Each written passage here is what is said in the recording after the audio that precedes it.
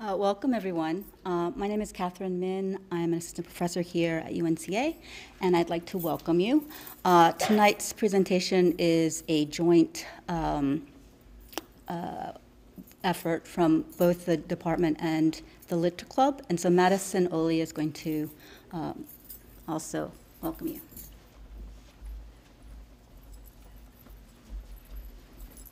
Hi, my name is Madison Ollie, and I'm the president of the Lit Club, and we have refurbished and restarted the Lit Club this year. So we have a lot of new exciting things going on, such as this event, and we also have our meetings every Thursday in Carpin 234, and anyone can join. You don't have to like Lit even, you can just come and have fun. So we have a lot of fun events going on, and this Thursday is actually Childhood Book Day, so you don't have to bring a childhood book, but if you just want to talk about something and how your experience has changed, obviously through reading and everything like that. And we're also going to be finalizing the roster, so hurry up and join, everybody. So thank you for coming out today.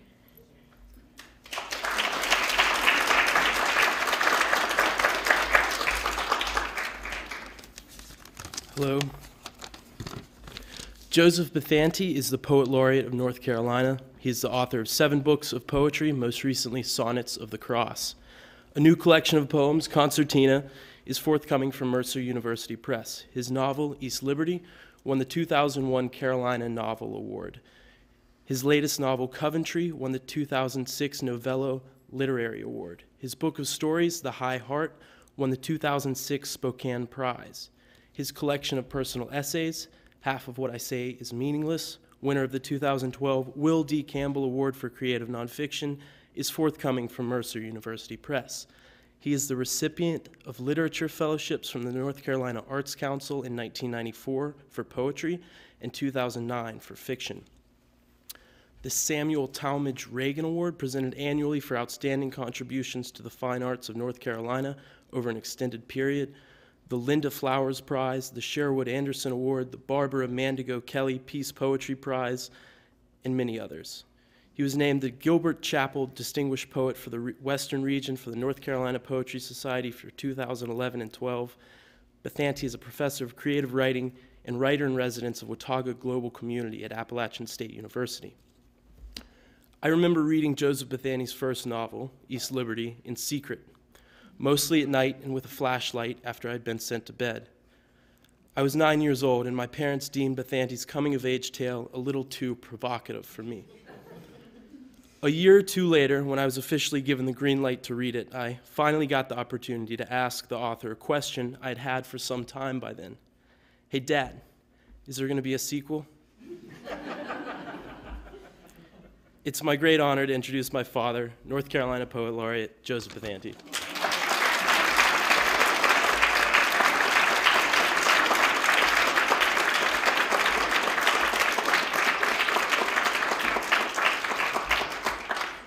Thank you, Beckett. You can all go home now. You know? Well, that's the best introduction I've ever had and the best introducer. So what an honor to be here, too, at UNCA. I'm so glad to be here. I've been in this room a couple times talking about Black Mountain College, and everything you do here at UNCA is just a credit to the system, the North Carolina University system. You are designated the liberal arts university, and God bless the liberal arts, and keep them coming, UNCA.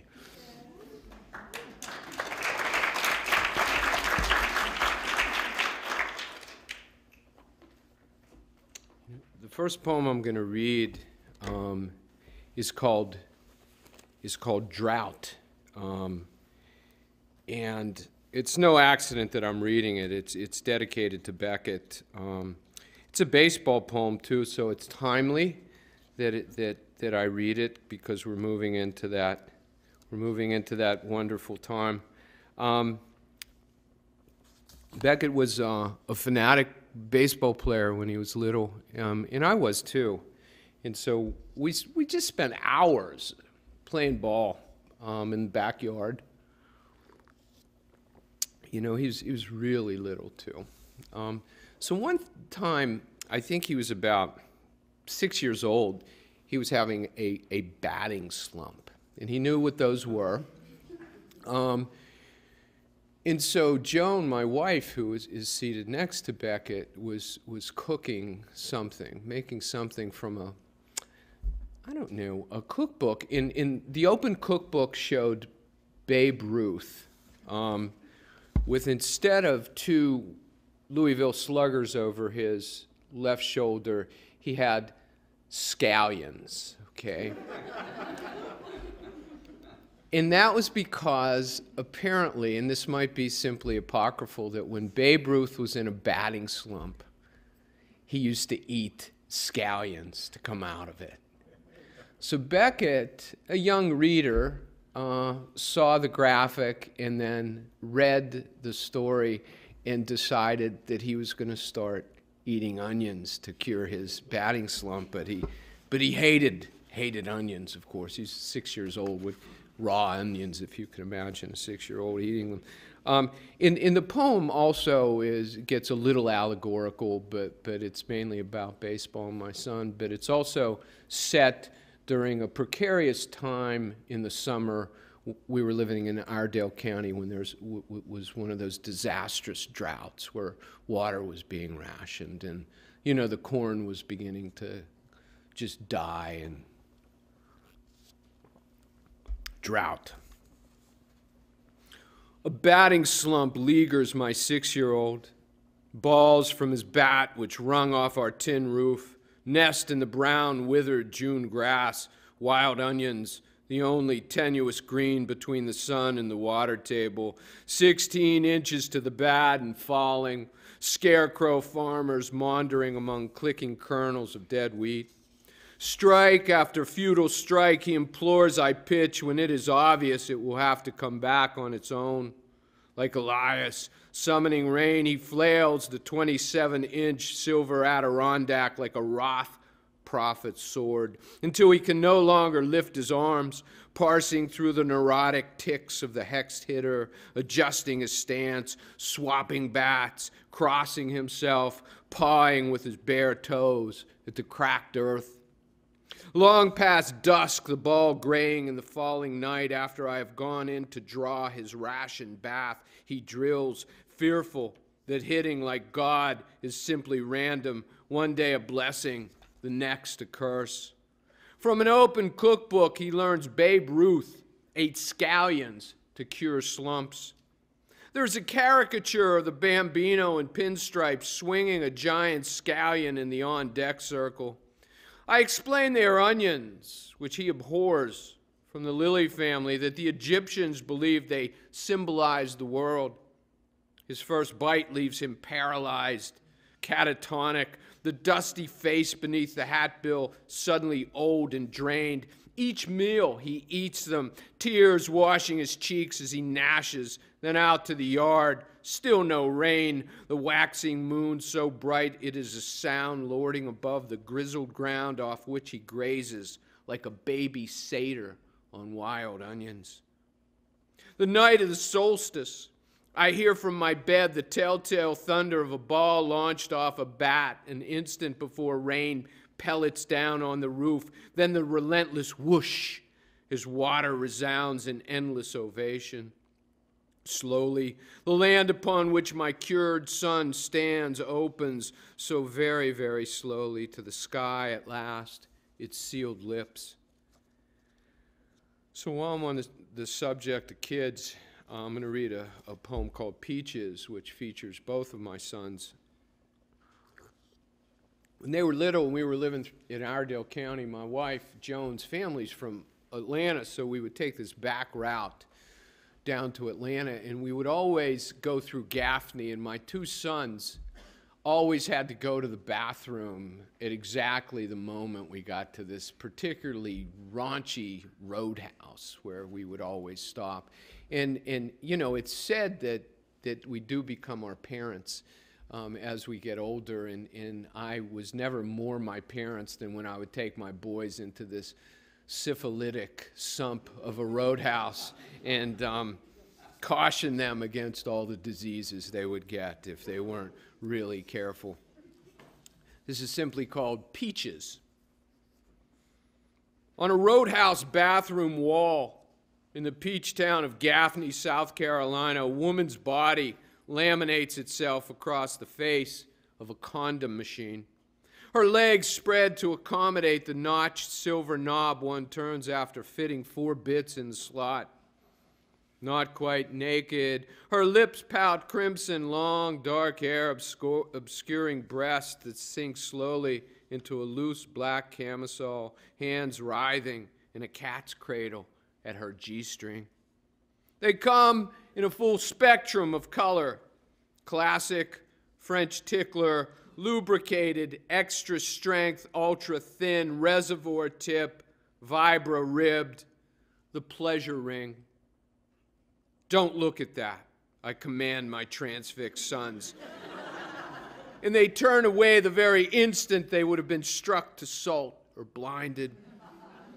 The 3 of us use the lone toilet, cigarettes floating in the yellow brine, the boys mugging at the smell, aim for the butts. Don't touch a thing, I bark, lifting my boot to the flush handle. Then we soap and wash again, the goddess of hygiene staring down upon us as they towel their hands on my jeans. Back on the road, peach trees come at us from all sides, somehow cruel in winter, sharpened like tenterhooks, clawing at the dripping horizon. In the center of the vast orchards, rising monolithic on its 4-story golf tee, sprouts a water tower designed as a giant peach, roseate, luscious, and long, its flange suggesting perfectly the buttocks of a voluptuous woman bent slightly forward. "What is a condom?" asked my older son. "For birth control," I answer. He makes a guttural sound, signaling his disgust. Yet boys come to condoms in startlingly original ways. I find myself looking at my wife, gazing out the passenger window at the scrum of trees, waiting for spring to bear on their naked twigs pink flowers.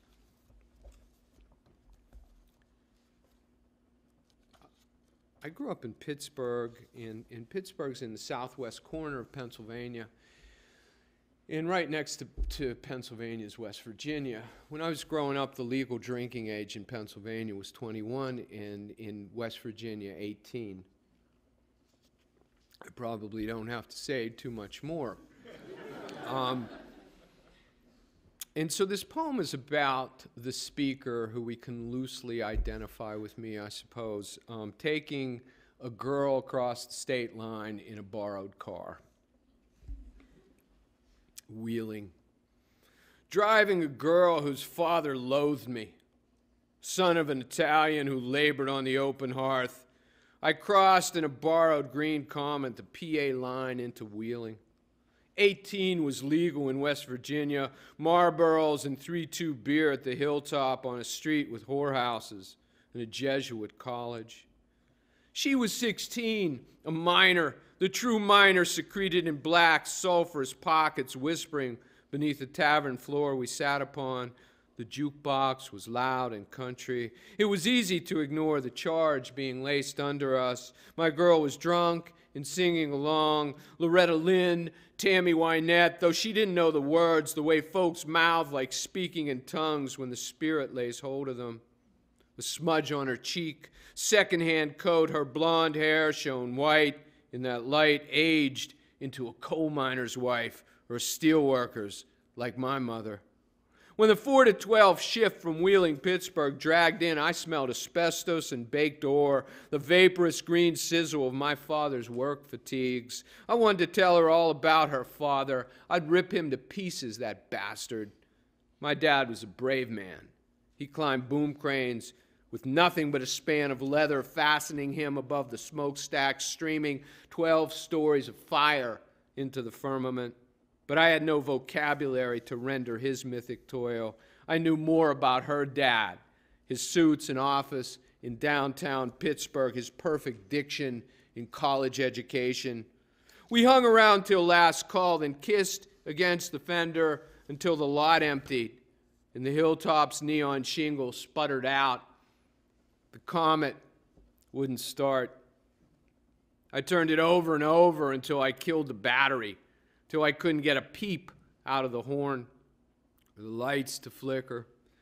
The mighty Ohio beat by, whelped in Pittsburgh, it loops north in defiance of gravity, abruptly slices west, southering into the fang of northern West Virginia that impales the border of Ohio and Pennsylvania like the long, jagged neck of a busted bottle. That's where we stood clinging to each other, stranded along the omniscient river where I still like to think of us before those miners, like escaped purgatorians, burst black and smoldering through the bottom of our lives, and she started to cry, anticipating her father's patrician wrath. I thought of who I could call, knowing there was only one man on earth who would rise out of his exhausted sleep at the sound of my voice like Lazarus and come running. So I called my dad.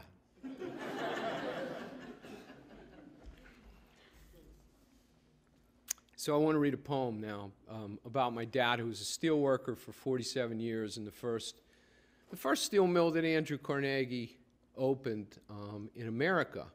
And my dad was a quiet, humble, gentle, working man who came home from work, never talked about work, but just kind of went about his business. You know, the perfect father for a kid like me. And I remained pretty much ignorant of what he did for a living. I knew he was a steel worker in a steel mill, but I didn't really know what that was at all, nor did my sister. And my mother was of the same temperament. She was a seamstress. She worked in a men's tailor shop in downtown Pittsburgh, in a row of sewing machines, behind another row of sewing machines, behind another row of sewing machines. And both my mom and dad were first generation in this country. All my grandparents immigrated three from Italy, one from France in the early part of the 20th century. So they shielded us from all of that, and they dreamt dreams for us until we could dream them for ourselves. And you know, they're why I'm standing here in my white shirt in front of you, in that what I do for a living is not dangerous like what they did for a living. So the poem is about seeing my dad's mill for the first time. And I only saw it because I needed the car, so I dropped him off. We had one car. People only had one car. If they had a car, it was a 1963 Chevy Bel Air. It was quite a boat. So I dropped him off so I could keep the car for the rest of the day to go to my senior after-prom picnic. And the name of the poem is called Knocked, but it's not like knocking on a door. It's that saying that I would hear men use, that he's got it knocked, like he's got it made. Knocked.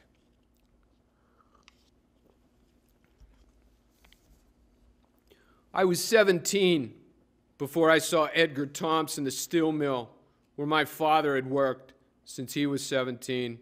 And only then because I needed his car for the senior after-prom picnic. The theme was Color My World. Sleepless, having danced all night, a furnace of cheap champagne, and still in my tuxedo, I dropped him off at 7 a.m. in Braddock, named for a Revolutionary War general. 3 bars in every block, streetlights turned on in the afternoon so the school kids could see their ways home through the ore dust. The mill was blue and corrugated, rising in shaft after shaft of smoke that sawtoothed into gray sky. I never saw its top. The men in the boom crane cabs wore hard hats and drank coffee. They had it knocked, my father said, but not him. He had to climb the backs of those monsters. When I was little, insisted I wanted to be like him and work in the mill, he'd snap, "No, you're not. You're going to college." In a few months, I really would be going to college. Working in a steel mill was the last thing I wanted to do. My father eased out of the car, handed me a 20, told me to be careful, pinned on his millwright's badge, and filed into the smoke with the others. I turned up the radio, dropped the engine into low for torque, and floored it, sure that in one night I had had more fun, more love, more everything than he had had in his life, and I wanted to get back to it as fast as I could. I want to thank Rick Chess for inviting me. I just sat in on his class, and Holly sat in with it, and all of his all-star students are peppered throughout the audience. It was really a terrific experience. I thought I'd read a basketball poem since, I don't know, I heard it was basketball season, you know. And I do see North Carolina as, you know, when I came here in 1976, I got the picture pretty quick that this was the basketball state, you know. I'm from Pittsburgh, and it's, you know, it's a football town in baseball. Basketball, yes, but not with the pathology of North Carolina, which I really respect, you know. I mean, I come from a town where, you know, like that kind of stuff is religion, and people fight and throw themselves off of bridges over it. So I really appreciate that. The name of this poem is called JoJo, and it's about a friend of mine that I went to high school with. I went to an all-boys Catholic high school, 1,600 boys, that my mother referred to as a private school for Catholic hoodlums. So it was very competitive, and this fellow, Joe Costanzo, was the good basketball player. And he is still living off the fumes of being a great high school athlete. And I don't see anything wrong with that in a lot of ways, you know. So all you really need to know about this poem is that in it, there's a kind of a pivotal moment where somebody in the stands does an imitation of the coach's voice, which I think is also universal to mimic your teachers and coaches, and if you're not doing that, you should start instantly. It's late in the game. We're playing Canavan in our gym, a bandbox so small the people sitting on the bottom bleachers squat to keep their feet off the inbounds. Less than 20 seconds and Central's down 1. Joe Costanzo's bringing the ball up. Coach Killian's on his feet. Every kid in the school can do an imitation of his voice. JoJo loves having the ball, can't keep his hands off it really, and the outside shot is his trope, a kind of two-hand knock-knee jumper, but he never actually gets off the floor, the ball with a lot of arc, leaving his hands which twist counterclockwise, giving it a reverse English as it snaps through the hoop, the net cracking like a stick, then turns itself inside out, and the ref has to get it back down by throwing the ball up through the underside of the rim. Joe shoots a lot, more than he has to, but he can score. On a good night, he hardly misses. He'll throw in 40, 50. He's captain, all Catholic, all Western PA, totally conscious of every move he makes. He's invented himself and pulled it off. You can see it when the team comes out to warm up, the way he swoops in for his layups as sweet Georgia Brown blares over the PA, and Central's tiny gym begins to rock. Joe's a sweet guy, no denying. Number 44 in your program, number 1 in your heart. He signs everyone's yearbook.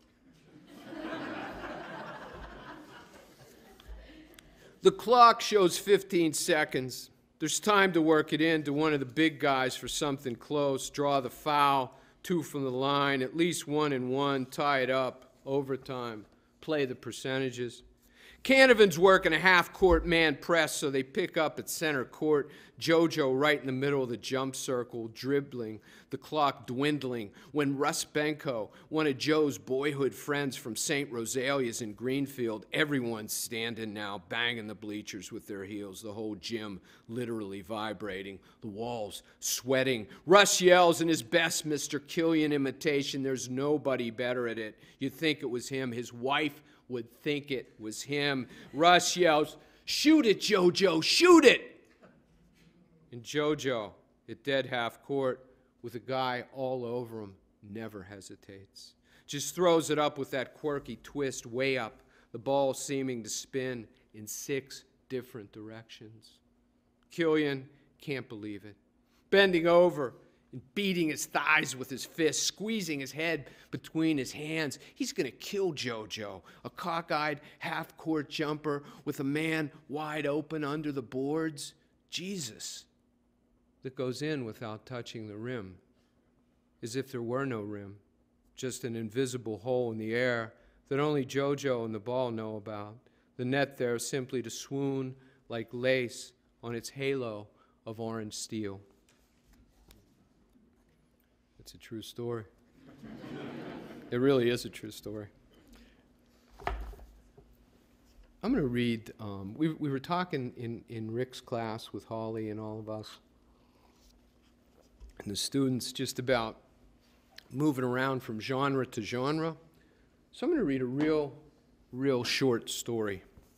You know, that could be a poem, and probably is, but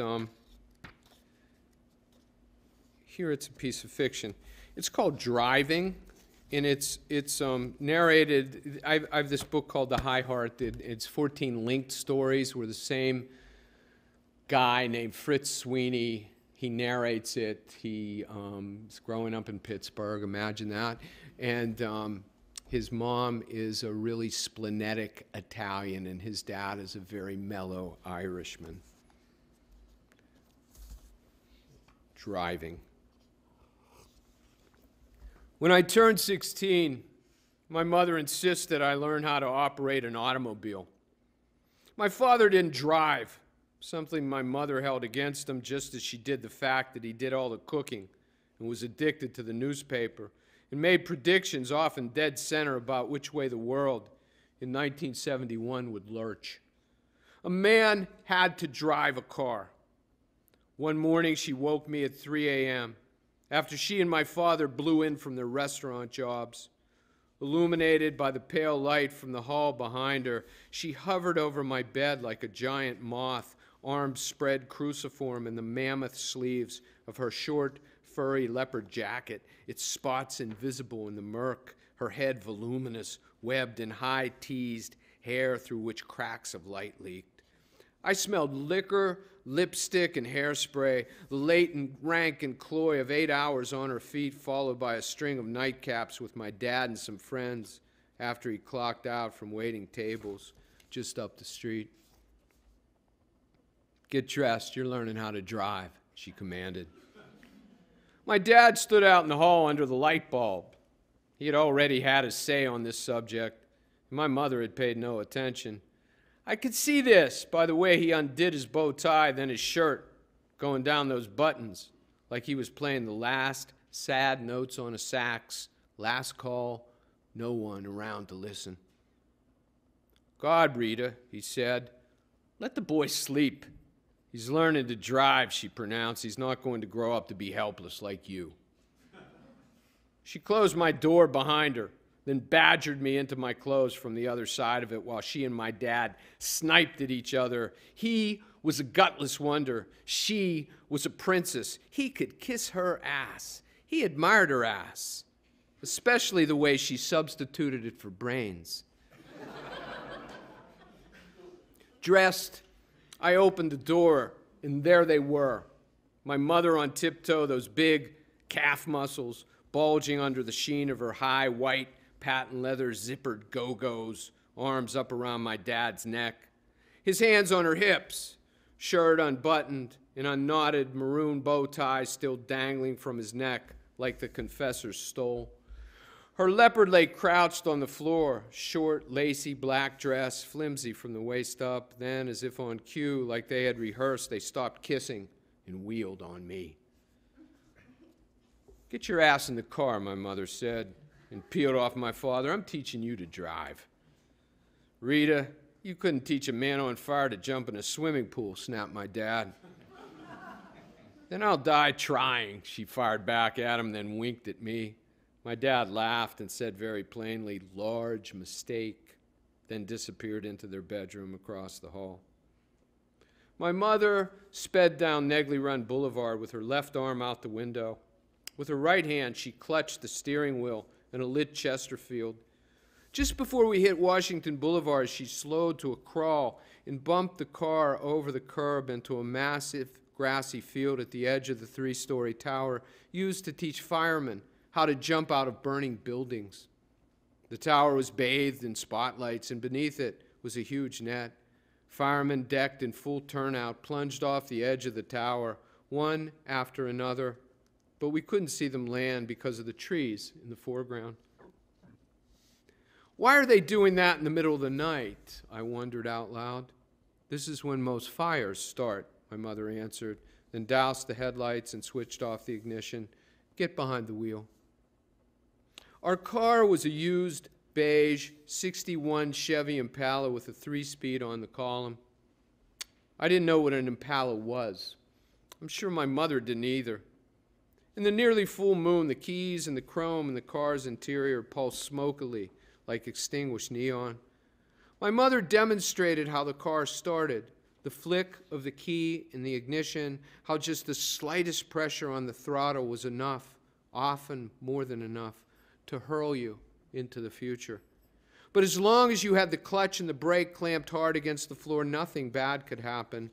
She ordered me to engage the clutch, then with her hand on mine, she guided me through the gears in their intricate relationship with speed and regret. Delicate was the word she used in the moonlight, smoking a cigarette while a stream of men flew off the tower. Then she whispered suddenly, "Fritzy, I'm finished," and dropped her cigarette out the window. She couldn't go on a moment more. If I ever wanted to see home again, then I had to drive us there myself. Did I understand? Things are that desperate, she said, but everything, every little thing, Fritzy, will be fixed, put back together, I promise, if you'll drive me home. I want to go home now. Then she began to cry, an indulgence she never permitted herself. Mom, I don't know how to drive. I don't even have a learner's permit. You can drive, Fritz. I just taught you. You are going to be a man, not like your father, and take me home. Then everything, God damn it, will be fine. Crying so hard she could barely get her breath, gagging out the words. I fired up the car, patted in the clutch, dropped the stick into the lower left leg of the mysterious H of the gearbox, transferred my right foot from brake to throttle, and caressed the gas. I eased up on the clutch and clearly felt it, that in-betweenness my mother had described, the just before that's always better than what's about to happen. I slid my shoe off the clutch and hit the gas. With a ravenous hiss, the Impala lifted off the earth.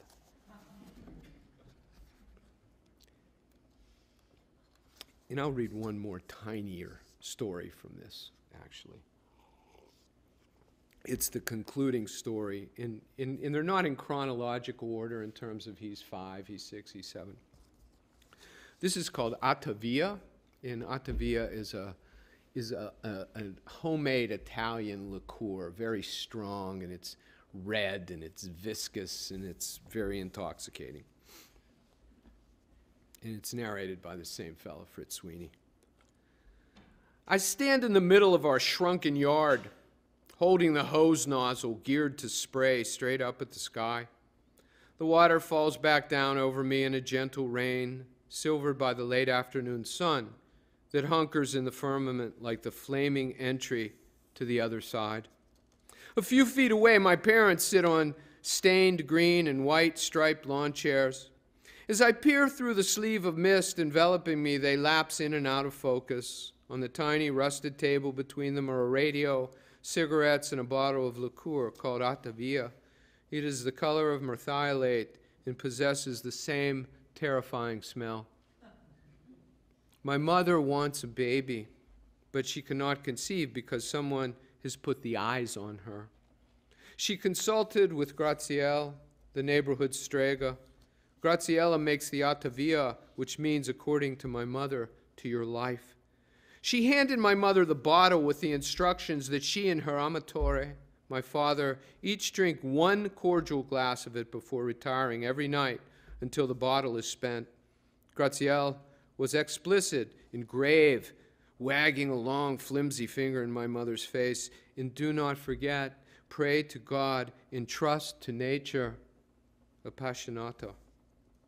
But my parents don't drink with that kind of restraint. They quickly forget about Graziella's formula for the bambino.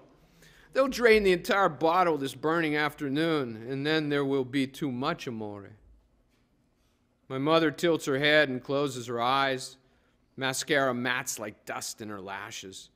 She wears a black bathing suit top, a flimsier version of her black brasiers, and a pair of too tight red shorts that crimp her rubbery midriff. Violet veins scrag up and down her thick legs, lacquered red toenails. My father, bare-chested, his belly crayon white, his shoulders hot pink from the sun, wears bedroom slippers and khakis. On his left arm is a tattooed heart, Rita, my mother's name. It rips through it, then an arrow. He holds both her hands as they kiss. When they come away from each other, she seems almost shy, self-conscious. She looks at me and smiles, but I make no sign that I've noticed. They drink from shot glasses stenciled with monkeys hanging by their tails from a tree branch, bottoms up, scrawled beneath the monkeys. The radio is turned to Whammo, Pittsburgh's black station. Porky Chedwick, the Whammo DJ, your platter-pushing papa, announces that it's 98 degrees. All afternoon he spun 45s like heat waves, summer in the city, hot fun in the summertime. Between songs, Porky plays the Whammo jingle. What do you know? You know WMO. My mother points toward a lone patch of fleecy clouds and says those clouds look like a man and woman about to explode. When the long, hot summer pours out of the radio, they rise and dance. My mother rests her head on my father's shoulder, wraps both hands around his neck. Her mouth moves to the song. His chin rests on her head, an inch of cigarette smoldering between his lips. Eyes closed, he sweats heavily. They drag across the parched yard. The grass, what's left of it, has gone to clover, long stalks topped with brown shriveled buds, swarming with bees. Bees light on my mother's bare feet, my father's slippers, bees along the rims of their shot glasses, along the bottleneck as well. Bees climb their legs and roost in their hair. They sit on my father's closed eyelids, on my mother's lips as she soundlessly sings. I can see that Graziella's potion has taken hold. There's sure to be a baby now. So, okay, I'm just checking the time. We're doing okay on time, aren't we? I mean, you wouldn't tell me. You wouldn't say, no, it's time. Sit down. Enough. You know, I'm going to read. Beckett mentioned I have a new book of poems coming out in the fall. It's they're prison poems. I came to North Carolina in '76 as a VISTA volunteer and worked in the prison system. And my wife Joan and I, we both met at training, as a matter of fact. So we spent a lot of time just working there among inmates. And I continue to go in there and do creative writing workshops in various prisons. In fact, a few weeks ago, I was at Fountain Correctional Center for Women in Nash County. So I wanted to read a poem called Women in Prison. We had this orientation, Joan and I, and the rest of the Vistas. In our group, when we came, they took us to Central Prison in Polk Youth Center, and then they took us to women's prison. And this was 1976. My culture had not prepared me at that point. I was 23 for women in prison, if you will. The culture had just given me models of men in prison. I had visual images in my head. So the first time I walked on a yard, women's prison, the big prison in Raleigh, I was shocked and filled with sorrow because there were these blameless-looking women just ambling about in these blue prison shifts, if you will. And they just seemed to me anything but criminals. They looked like my grandmother and my mother and my aunts, etc. But the other thing that happens when women go to prison, of course, is that they often, most of the time, leave children behind. So we worked with an ex-offenders organization called ECHO, ex-convicts organization. Ex-convicts, you'll be happy to know, are now ex-offenders. And what we would do twice a month on Sundays, we would take kids to to women's prison to see their moms. So this is just called women's prison.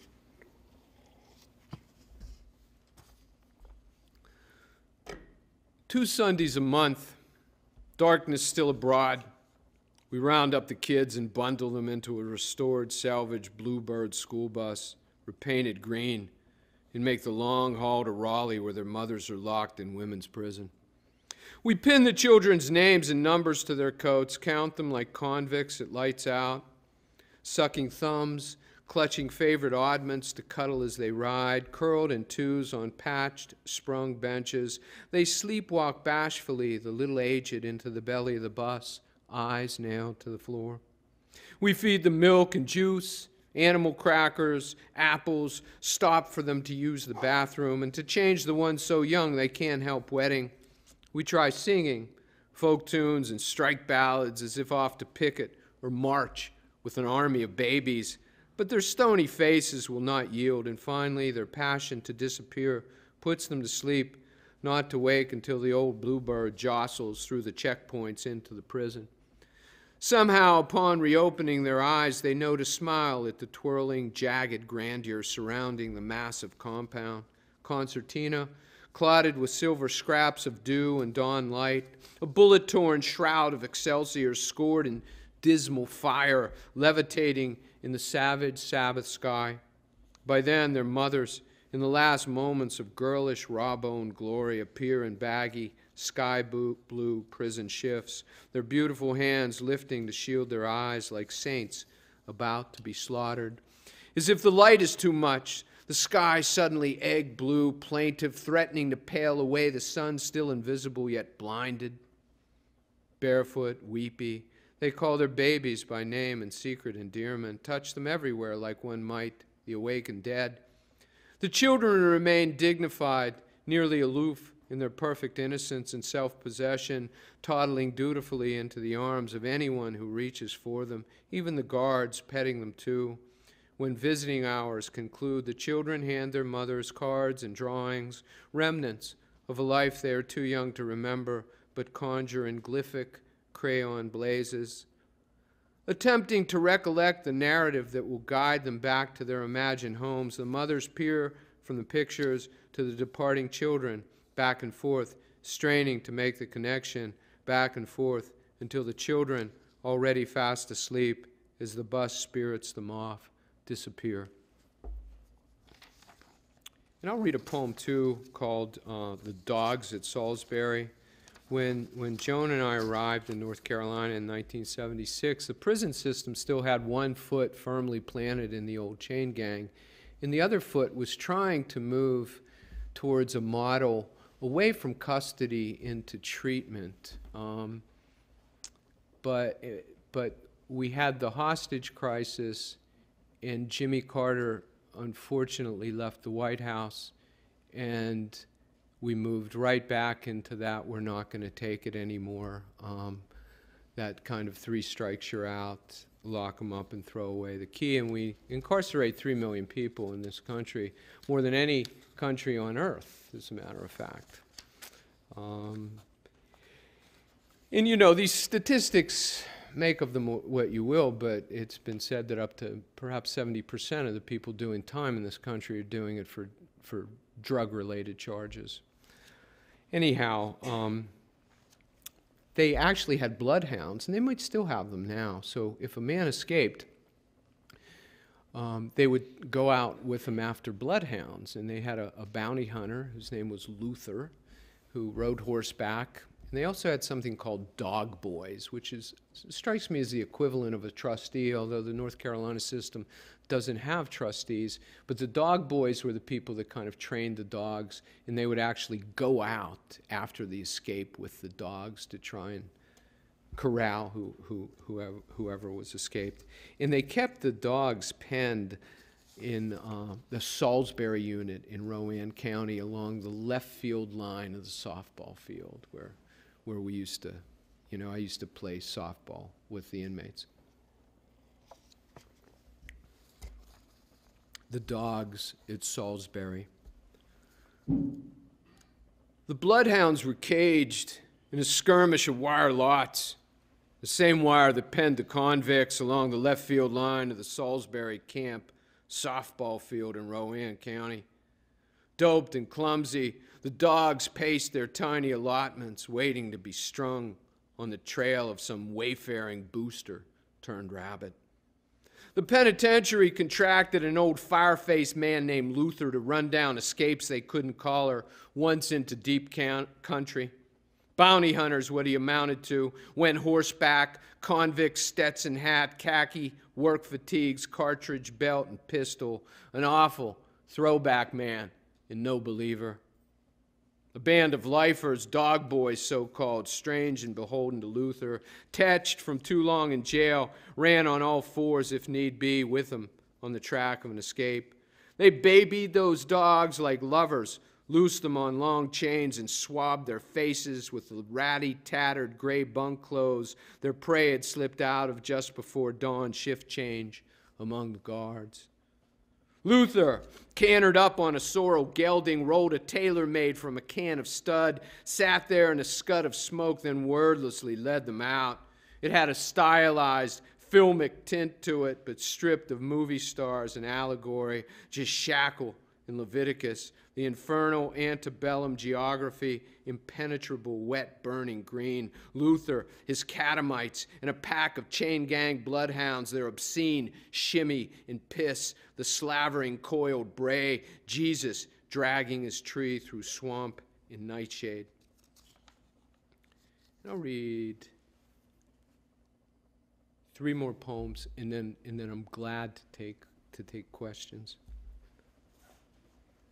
I'm going to read from a book of poems I just had come out. They're called Sonnets of the Cross, and they're Elizabethan sonnets based on the 14 Stations of the Cross. The 14 Stations of the Cross commemorate the last hours of Jesus' life as he made his way to Golgotha to be crucified. And in the early centuries, the 1st and 2nd and 3rd centuries, pilgrims would go to the Holy Land and actually walk the way of the cross. And that's how the stations came to be. And they tend to be mounted in beautiful reliefs and friezes and artworks around the nave of the church so that people go around. The nave of Catholic churches, but I know Protestant churches too. So they can, you could go around the church and make devotions to them. And this is Lent, of course, this is Lent. I've taken a lot of liberty with these, hopefully not with the spirituality involved, but they are unorthodox and iconoclastic, and Jesus is a working class hero who ends up being the victim of the death penalty.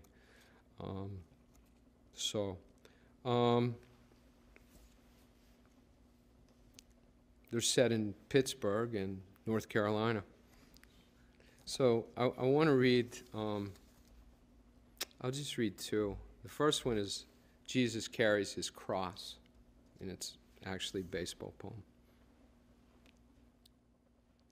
Because I've always conflated baseball and religion, I think, to tell you the truth. April. Baseball has finally begun. I fire a ball off a wall for glory, each catch an indulgence like a home run, whittling down my stretch in purgatory. A muff like sin fetches me more burning. Like everything else, baseball is God's game. Every spring his only son dies yearning in the new green grass, not so much for fame, though like other sacrificials, Gehrig, Clementi, Hausman's rookie boy athlete, he lives immortal in our dreams, wearing his resurrection flannels through the street, 33 stitched in blood on his jersey, playing for one more season of mercy. And then the next is Jesus falls the first time. Jesus falls 3 times during the stations, and this is the first one. And what I have here is Jesus taking his very first fall as a baby, which is always tough on parents, Then they fall a lot, and you see that they're going to get up, but that first fall, once they start walking, is just, you're terrified that that's the end of everything. So Jesus falls the first time. The speaker is the Blessed Mother. He came late to walking, and I fretted, lest the blue yield of my virginity was flawed in marrow and sinew, wetted by innocence, whelping divinity. He could speak, but refused. He knew his name, knew Iscariot was his betrayer. The Psalter's archive, pretending his fame, had committed to memory Isaiah. His first toys were hammer, nails, adze, and all. His own apprentice bench, from which he pitched and split a cleft above his eye, a fall that would have killed another child. I stitched my pretty baby while he read a poem about bands of angels bearing him home. And then one more, and again, I'm glad to take questions.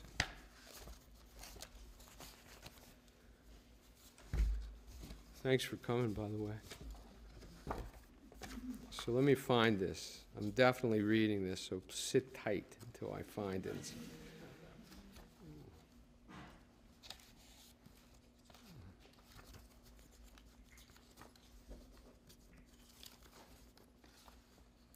You know, the one thing about being experienced, here it is, I was going to say, is that when there are pauses, you know, you don't freak out or anything, you know, which is nice.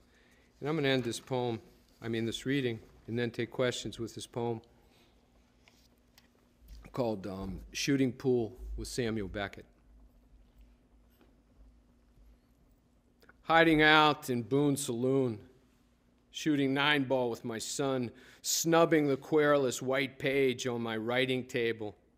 He lords the cue above the green felt parallelogram, 6 mysterious pockets. The balls configure elliptically. Plane of syllables click as they touch. The sound unmistakable. Ruthlessly, he stabs, fastidiously impatient, as though running through his nemesis. He loves triumph, and he's lucky. I still play to win, but he gets better and better. And I see a day when he'll overtake me. Then for the rest of my life, it'll be a feat to best him. But for now, the sun shines through the long bar window, and there's a warm breeze from the ceiling fan. Even the cigarette smoke strikes me as apropos this afternoon. So I buy a glass of beer, mount a high stool at the polished pine bar, and watch my son, 13, named for Samuel Beckett, run the table. Thank you.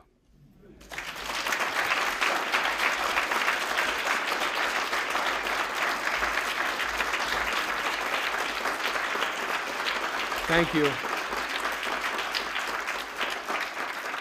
Thanks a lot. Thanks for being such a great audience. I'm glad to take questions. Okay, I'm leaving. And if you don't have them, don't worry, truly. Yes, please. When you first came to North Carolina in the mid-'70s, were the tensions between North and South any greater, and did that have any influence on your work? Well, this is funny you should ask this, because when I met my wife from Georgia, Joan's from Atlanta, wow, she was kind of Yankee this and Yankee that. She really was. And honestly, I was kind of ignorant of regional distinctions, to tell you the truth. I had never left the schoolyard in a lot of ways for 23 years. And the only Yankees I knew were kind of the New York Yankees, to tell you the truth. So a lot of that was kind of lost on me. But then the longer I was there, I think that has decreased. You know, I mean, decreased exponentially. Just I'm afraid it's because of the incessant marauding and infiltration that the North has done. I mean, gracious, isn't everybody delighted that there are bagels now in the South? You know, I mean, that was like the big gripe, of all the Yankees, was like, we can't get good bread, and everything's great now. We can get good bread, But so I love those regional distinctions too. I don't want the South's pig-headedness to disappear, and much in the same way as I wouldn't want my own native Italian ancestry, that kind of pig-headedness, to disappear.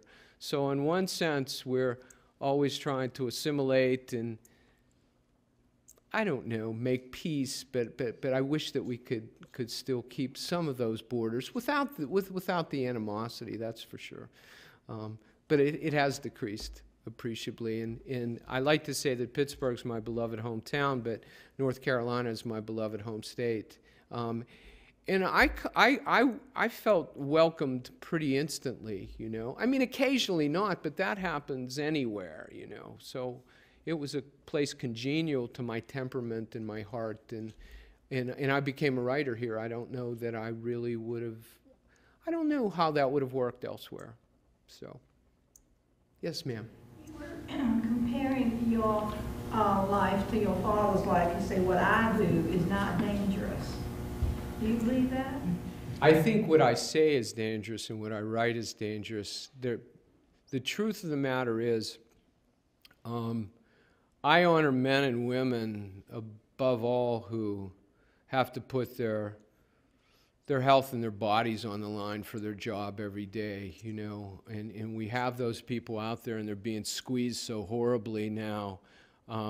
It is dangerous, it's risky to tell the truth in ways that I tell the truth, but I'm in front of people like you, and what danger is there? I mean, for the most part, I get approval.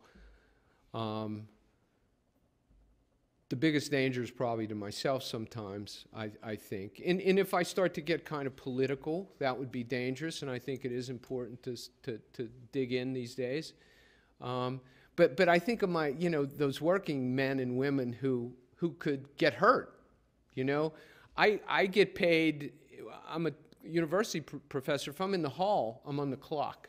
I'm talking to one of my friends about like the Chapel Hill game. Or we're talking about Faulkner, or we're talking about Adrian Rich or Charles Olson. I'm getting paid. I go to the bathroom anytime I want. You know, I mean, I'm getting paid now.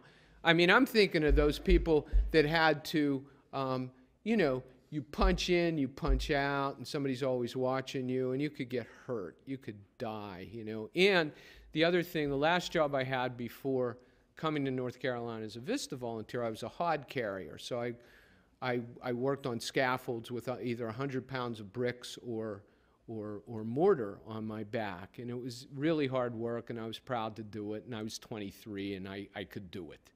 But I remember those guys who were 47, and I haven't been 47 for 12 years now, telling me, stay in school, man. You don't want to be doing this when you're my age. And what they meant was that the spirit is willing, but the flesh is weak, and that, you know, I mean, imagine, you know, my dad he'd be hanging from a crane.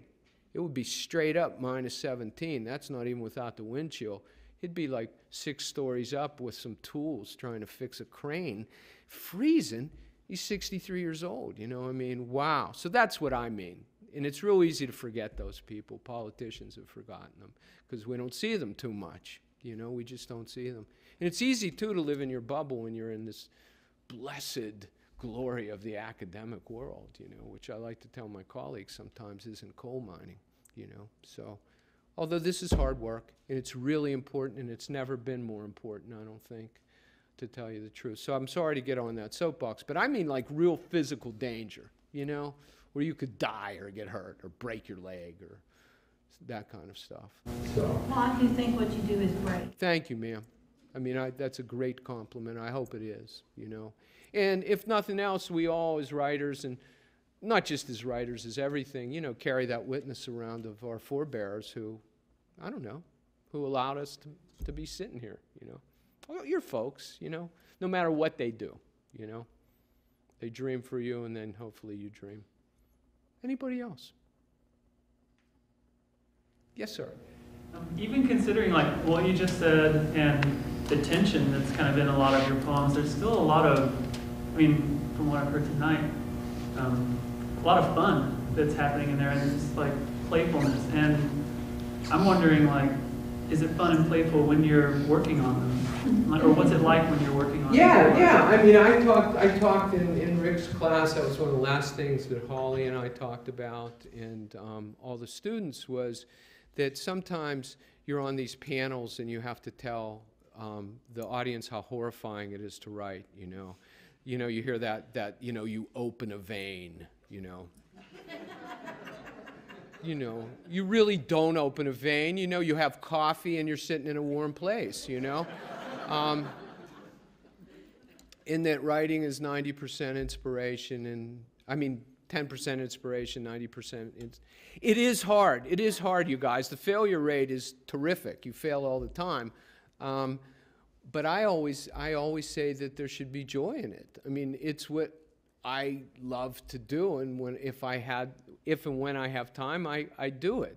It doesn't always go well, you know, but I mean, if you're playing ball, it's not always going well. You're booting grounders and you're striking out, but you still, you know, you still kind of love the game, I suppose. So it is fun, and I don't know, I feel like I've had a pretty happy life, and I had a great childhood, except for the nuns. Yeah, I really did. Yes, sir. In the same way that Babe Ruth eats scallions to get out of his batting slumps, do you, I mean, unless you don't deal with it, do you, is there like a certain thing you do or somewhere you go to deal with writer's block? You know, not to be a smarty pants, but I don't really have writer's block ever, and that's only because sometimes I can't come up with anything new, but I have so much old that I need to go back, either revise and or finish. I was mentioning again in class how much fun it is to start stuff. You know, you're exhilarated, you're fired up. Wow, you finally hit the mother lode. This is going to be your best poem, your best story. And then you stall and you put it down and you put it and you start something else. You know, you know, everyone has these. You know, I got this little book filled with 1,000,000 beginnings of fabulous poems. Will I get to all of them? I don't know. I aim to. So when I'm stuck, I always think, well, you know, there's that stack of things. So there is that, you all. When you get starting something new is the most fun. But if you get stuck and you start spinning your wheels with that, go, you know, move on to something else. Yes, sir. Can you explain the process of being selected Poet Laureate? Yes, sir, I can. You know, it's a nomination process that goes out to across the state, and any number of people are nominated. I think maybe 33 or 34 people were nominated. You know, I know Holly was nominated this year, which is, you know, a great honor. I had been nominated before, so to be nominated is a fabulous honor. And Rick might have been nominated too. I mean, they're two of our best poets.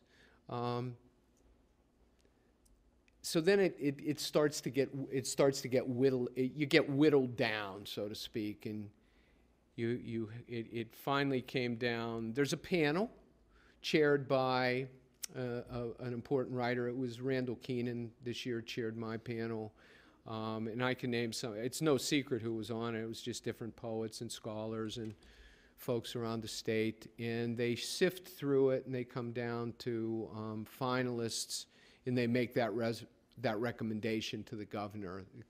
I know that it came down to 3 people, and it's funny because I got a call from somebody from the Department of Cultural Resources to kind of tell me it was down to 3 people, and that person said, "Have you ever written anything that might embarrass the governor?"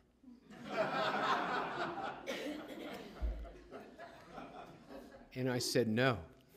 You know, and that's basically, you know, it's basically it. The governor makes the call, but there's a recommendation apparently from the committee. So, you know, I think it's a fairly democratic process, and I mean, what an honor to be chosen. I mean, it could have been any number of people, It's really that kind of thing. There are any number of people that could be standing here, but it's a thrill that it's me. You know, maybe not for you, it's a thrill for me. So, well, thanks so much. You're great. I'm glad to be here. Thank you.